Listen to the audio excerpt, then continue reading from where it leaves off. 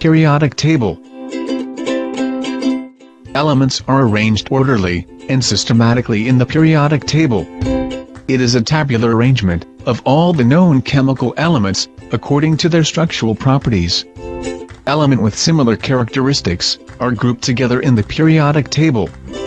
Each vertical column is called a group in the periodic table. There are 18 groups in the periodic table, which are given number 1 to 18. Each horizontal row is called a period in the periodic table. Periodic table contains 7 periods, which are given numbers 1 to 7. Each period contains elements with chemical and physical characteristics, which change progressively from metal to non-metal. Elements are arranged according to the order of their proton number, which increases horizontally. Groups in periodic table.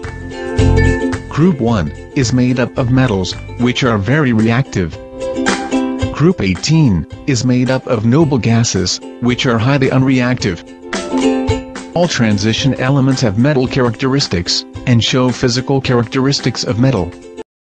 The elements in the periodic table are often grouped according to their nature. The group on the right contains all the inert element, also known as noble gases. To the left of these are the halogens. Left to these in the step of pattern are nonmetals, which also include hydrogen. On the left of periodic table is a group of metals, which are highly reactive and known as alkali metal. To the right of those is made up of metals, known as alkaline earth metals. All the elements in the following group are considered transition metals.